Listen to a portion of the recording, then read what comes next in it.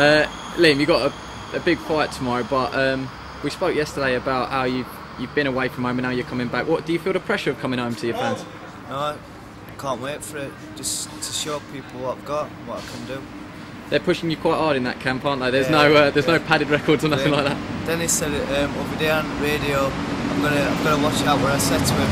You know, so he matches me up with. So I said to him, what have I done this time? But I want to box so I can, best. So get them out of the way and move up, keep getting a big step up. It's almost like a fearless approach. Do you get nervous or anything like that? I will do it before the fight, but you just got to deal with it. It's how you deal with it, and I'll be alright. It's putting me off. What do we know about Dee Mitchell? Because he's been in with people like Jack Arnfield and he's beaten people like Martin Conception. Yeah, to be honest, I've sparred with him. I go to John Pegs a lot, for sparring. It's alright. I just know he's going to come, little stocker kid, just swing his shots in, but I've been sparring with best sparring I can have, so I'm ready fit. Talking about that sparring, you've been over to Spain and you've been in with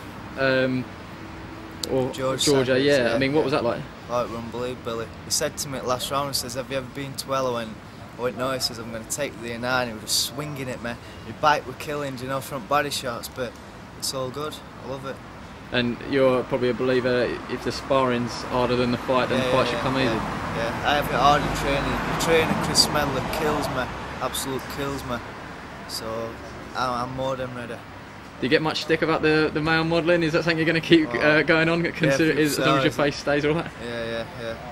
Just if they're going to offer me money to do something, I'm going to do it, aren't I? Because boxing's an hard sport, so if I can make money easy, I'm going to do it. And what's your goals at the moment, mate? Just keep undefeated and keep winning, whoever they put in front of me.